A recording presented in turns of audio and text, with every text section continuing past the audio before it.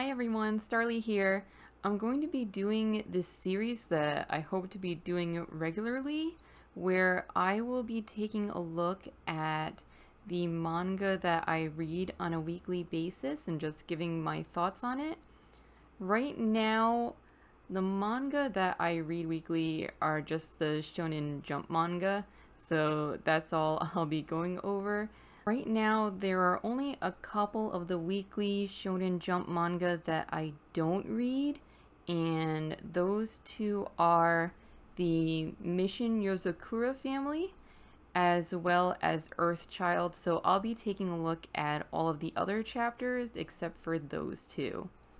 At the end of the video, I'll also be taking a look at the table of contents and rankings for the Weekly Shounen Jump issues so we can see how each manga is doing and if any look like they might be in danger. It looks like we might have some, so we'll take a look and see how those are doing. So let's just jump in here. And the first one we have to look at is the high school family Koukosei Kazoku, chapter 93. And as we can see, this chapter is one about the father, Ichiro, and how he has a bad back. So I'm going to take a look at it on my phone and just leave the image up on here because, of course, you should go to the app or whatever is available in your country to read and support the manga. So this chapter is one about the volleyball team. And we have the Nishinoya character, lookalike character here. And his character is pretty fun, but this chapter is just one of the okay chapters of High School Family. There are some chapters that I really do enjoy of this manga, mostly the Shogi Club arc. Like, that has been absolutely amazing, and I'm very happy that Shonen Jump has finally had a successful shogi manga, though not completely shogi manga. And I also enjoy the cat episodes. So the one with Gomez just being totally punk and hilarious. But chapter 93 here is just one of those okay chapters. So I'm just gonna go to the next one now. Okay, so the next one is Me and Roboko, chapter 96, and this one is particularly interesting because it comes with a few color pages at the beginning, and this features the famous cosplayer Inako, and I mean, she just totally nails this Roboko cosplay, and you can check that out on her Twitter or in the chapter here, and it's just super cool, and I love it. And in general, like, I just love Me and Roboko. It's just such a great manga. Just hilarious. I love all of the stupid jokes in it. I know not everybody does, but I do. So this Roboko chapter itself is a continuation of the previous chapter, where she meets up with this character she claims is her ex-boyfriend, but it's really just like this evil dude who is trying to kill her. I'm laughing just like remembering this chapter because they have this super epic looking battle, the most epic battle in Me and Roboko yet, and then they have this one shot that I think this was a parody of Sakamoto Days, if I remember correctly. I'm pretty sure it was from that one, but I'm not 100% sure, so if I'm wrong, please correct me on that. And then, of course, we get more Jujutsu Kaisen parody, where Roboko reveals her domain expansion, which she just talks to people. I guess that's a pretty powerful attack ability to have. We have another parody here that I think was also a parody from Jujutsu Kaisen, but I can't remember exactly, but the pose is very similar to something from another manga for sure. So that was a very solid chapter of Me and Roboko, and I hope other people enjoyed it as much as I do, and I am definitely excited for the anime. They also mentioned that she might be doing other projects as well. And one thing I really hope she does is become a VTuber, because I think Ruboko would make a great VTuber. So hopefully that can happen too. So next we have The Elusive Samurai chapter 70. And this is a huge chapter of The Elusive Samurai. A little bit of background first. So The Elusive Samurai, you know, it's one of those series where it starts off and you're like, is this good? You know, I'm not so sure. And it has a lot of like, okay, the chapter was good, but was it amazing? The characters, I feel like they're a little bit difficult to get into the characters because they are so young, and that makes them a little bit unbelievable, a little bit hard to relate to. But there have been some recent chapters that have been absolutely excellent, and the art is fantastic, and so I have been really enjoying it. And of course, so this chapter we get a little cameo from Kodo Sensei in the color page here, and that's really cute. But this chapter is, of course, where they win the battle, they feast, and then they drop a bombshell. Where the main character, and obviously this is going to be a spoiler if you haven't read it yet, this is chapter 70 again, where the main character introduces himself as the heir Hojo Tokiyuki.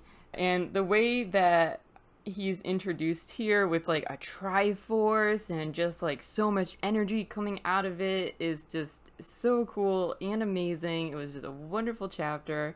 I can't wait to read more of this manga, and it just has some of the most fun characters, just great designs, and just read it if you haven't yet.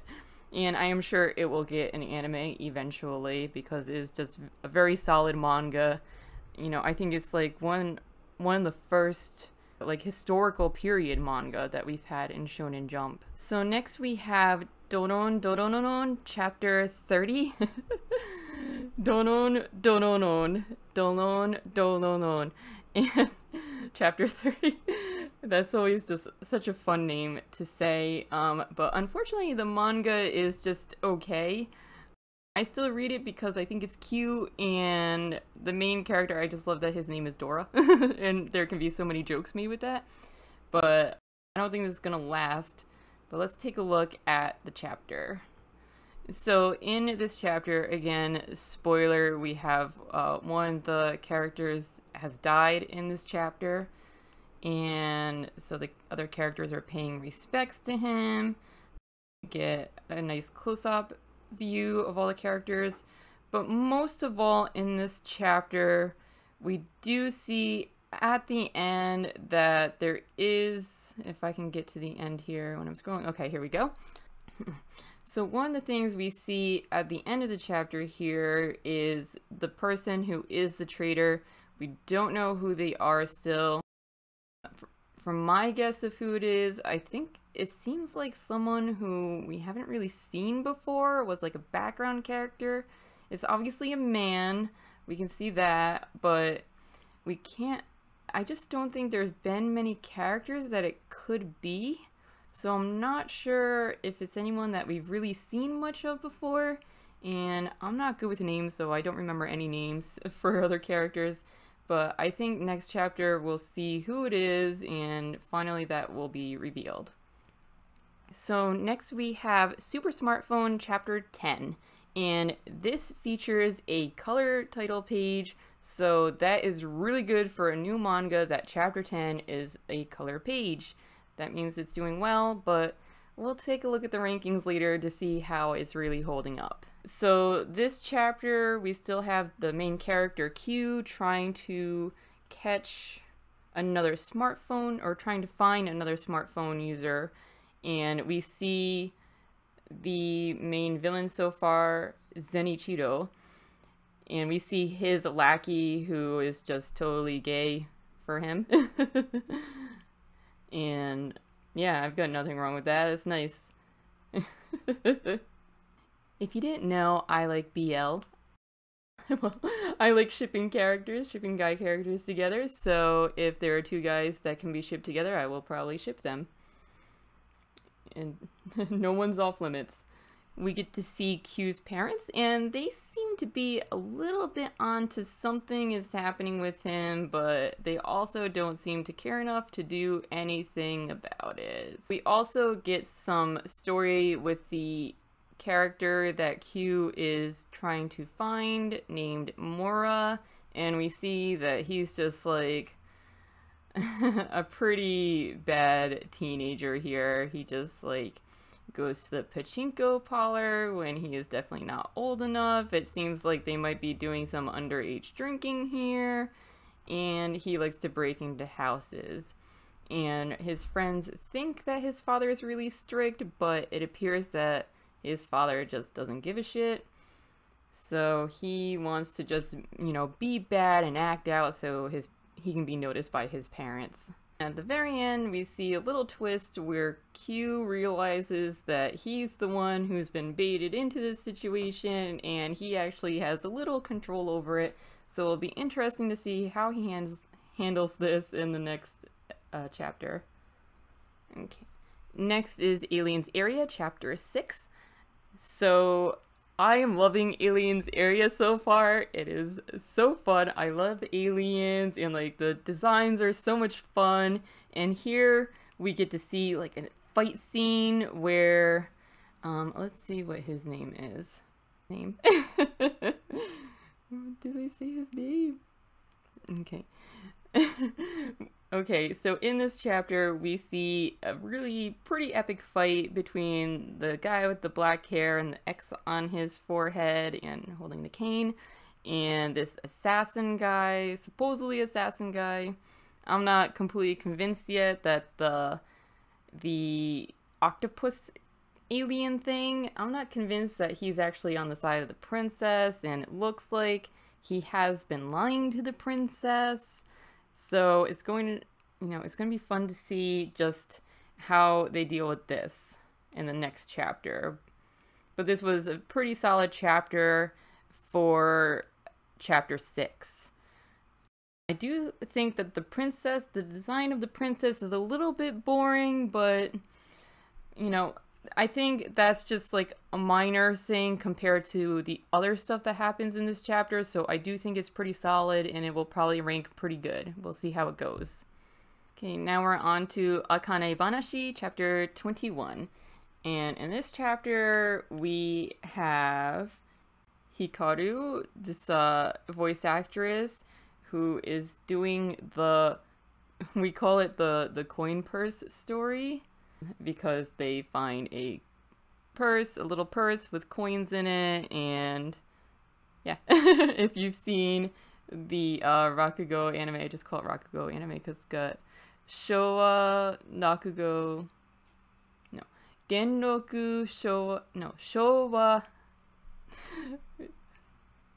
Genroku, Showa Genroku Nakugo Shinju. So if you've seen that, they do this story in it, and it's just very emotional and just really well done in there. And it does seem like Hikaru is doing it really well in this one as well.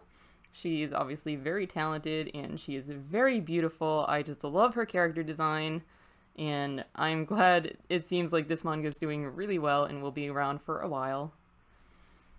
Of course, the other thing I love about Hikaru's character is that she's also from the country and trying to hide it. I don't know why that's such a fun trope, but it's just really cute when a character is like embarrassed about their background being from like the country. They want to act like they're cool and from the city. And we end the chapter with the audience being very sure that Hikaru is going to be the winner. But I think that Akane will come in and just completely blow everybody away with her performance. So I'm really looking forward to how she's able to overcome the Hikaru's performance. So now we've got Blue Box chapter 60, and my opinion on Blue Box is I absolutely love it, of course. It is more of a shonen romance, but it doesn't have like fan service or anything like that. So if you don't want fan service in your romance manga, then Blue Box is a really solid series to read. And in this chapter, I I forget the name of the girl. I'm so bad with names. I forget the name of the girl with who is the friend zone character. But she is, I mean, I saw her this chapter and she is just looking absolutely gorgeous and I love her so much. And of course, I love Chinatsu, who is the main girl character, but this other character, I love her too. I love her just a little bit more, I think, and I hope that she would win, but it's not looking promising for her, I think. At the end of the chapter, Chinatsu and Taiki talk about meeting up, but it seems like it's going to be cutting it awfully close to another event they have, so I don't know if, like, maybe I'm a bit wrong on that, or maybe that will be a plot thread. We'll see how it goes in the future chapters. Okay, next we have P,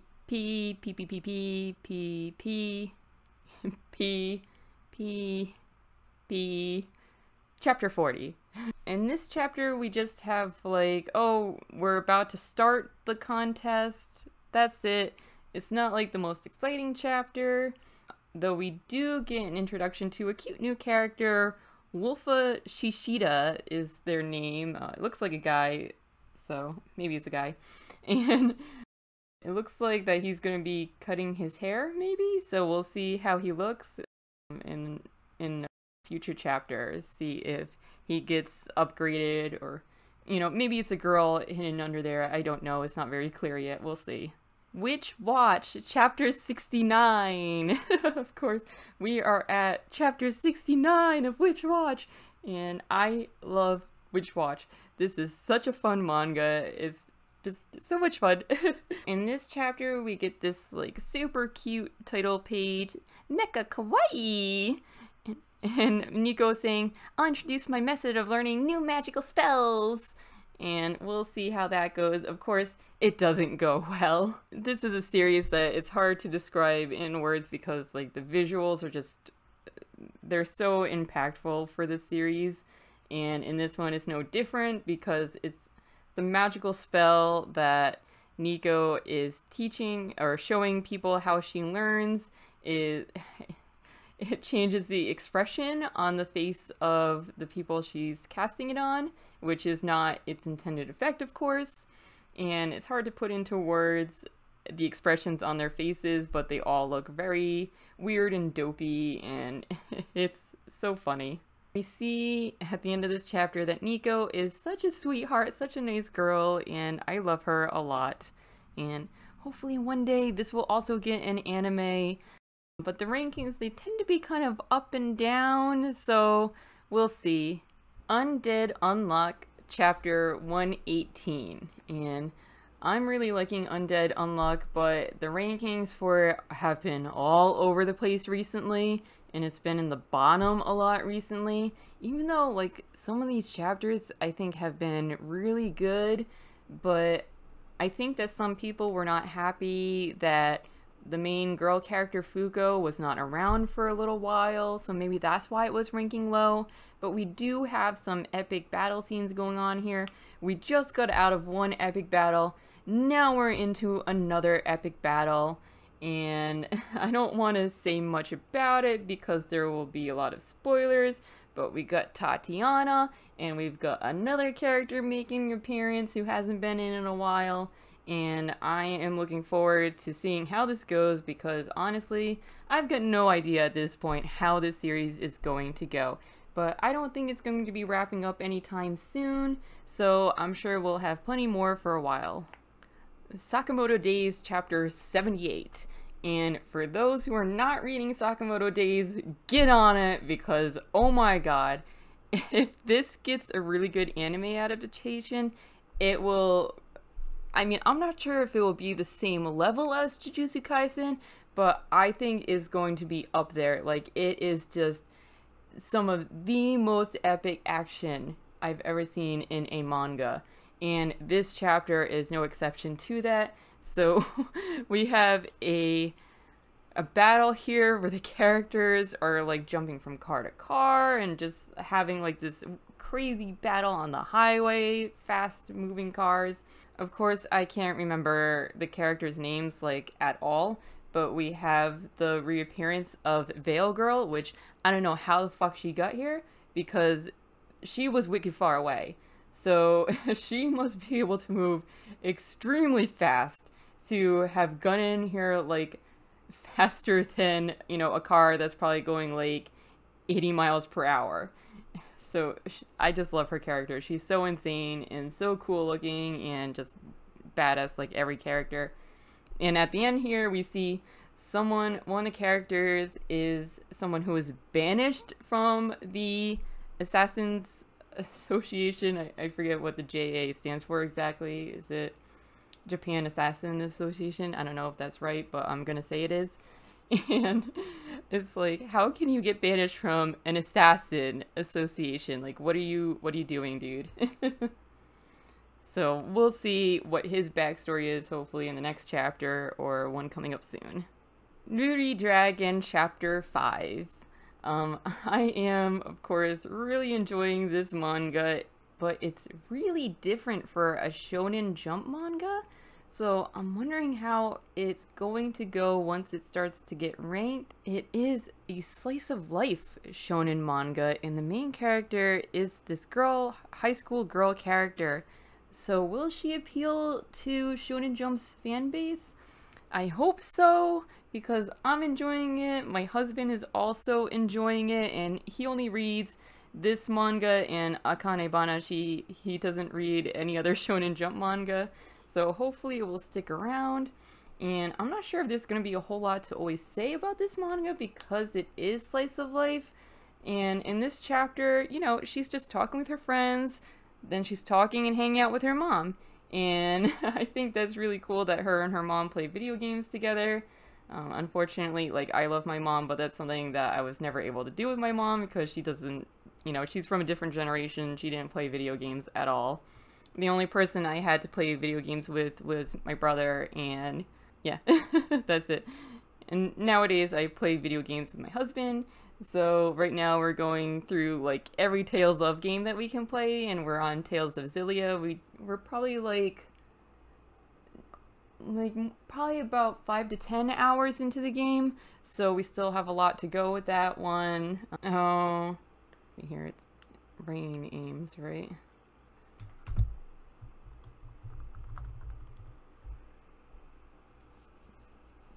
No, the other one. What's the... Finn Aims. That's what we want. Finn. Mashal, Magic and Muscles, Chapter 115, and congratulations, Mashal, on the anime announcement. So for Mashal, I am so about this series. It's a fun series, but it's not like the most exciting or best series, so I'm still gonna check out the anime when it comes out, and I'm still reading it, so it can't be too terrible or anything. We have my favorite character here, Finn Aims, and I think that's how you pronounce his name, and he is having his hey, I'm actually cool too chapter, and he can actually hold his own in battle, and good for him because he deserves it. Jujutsu Kaisen Chapter 190. So here we are, another battle, or the continuation of the battle rather, with Hakari and this other dude. I can't remember his name off the top of my head. Let me see if it says it at all. Kashimo? For Hakari's domain, or sorry, Hakari, yeah, domain expansion, I just don't understand it at all. It's just so freaking weird and crazy, and just it would probably be cool when it's animated. Actually, when it's animated, viewers are probably gonna be like, what the hell is this? So we'll see whenever that actually comes out. Hakari's a pretty cool character, and of course I ship him with the other person who seems to be a trans girl. I forget her name off the top of my head as usual, but she was a fun character, and hopefully we get to see them together again. At the end of the chapter, we get another look at Maki, who is just... oh, I love her so much. She is just... oh my gosh, she is my Jujutsu Kaisen waifu for sure. And I can't wait to see more of her because she's just so badass. And, you know, even though she looks, I won't say how she looks for people who haven't seen it yet, but she has changed a lot and she just looks so badass and cool, and I love her a lot. So that is the end for Shonen Jump chapters. Let's take a look at the rankings and see how the manga are doing this week. We're looking at year 2022, issue 32 chapters. And at the top, lead color, Min Roboko. Awesome. Congratulations. It's doing so well, and I'm so happy. Witch Watch. I mean, we've seen this at the bottom of the list, and now it is number 2 on the list. So that is really great to see. I am looking forward to more. Jujutsu Kaisen, as usual, that's number 3. Then we have a one-shot. Obviously, we don't get the one-shots, unfortunately. I hope they do give us more in the future so that we can actually read those and enjoy them as well. High School Family Kokosei Kazoku. Kazoku is number 5 here, so that's doing really well. I think that was probably one of the shogi chapters that got it ranking high because those chapters are really good chapters. The Elusive Samurai, number 6. Ruri Dragon, that's not ranked yet, so it's number 7. Sakamoto Days at number 8 is doing well. Akane Banashi, number 9, also doing well. Aliens Area, that's also not ranked yet. I believe we start ranking at chapter 8. So this is chapter 6, so it's not ranked yet. Blue Box, number 11. Super Smartphone, it's at number 12, so it's still doing well, but it also had a color page, so it doesn't count in the rankings, but it's still very good that chapter 10 got a color page, so we'll see how that does in the next chapter to see if that color page will really hold up. Undead Unluck, number 13, so it's gone up a bit because it's been down at the bottom for a couple of weeks now, I think. P6, number 14, so it's a little bit low, but not at all bad. Mashal is also pretty low, again, not bad because we've got the 3 series at the bottom here that's not looking good for. Earthchild, very low. Doron Doronon, also extremely low. I think that Doron Doronon will be the next manga, unfortunately, that will be on the chopping block, or Earthchild. Both of those, once we get like One Piece and Hunter x Hunter back, like those are probably going bye-bye. In Mission Yozokura Family, it's very strange to see Mission Yozokura Family at the very bottom. So I don't think, you know, it's in trouble yet. But if it keeps being at the bottom, then that will be an issue. But I think this is the first week in like a while I've seen it at the very bottom, so I don't think it's in any danger of being axed. And that's all for this weekly roundup. I hope you enjoyed it, and we'll stick around for more. Be sure to like and subscribe and leave a comment if you enjoyed it.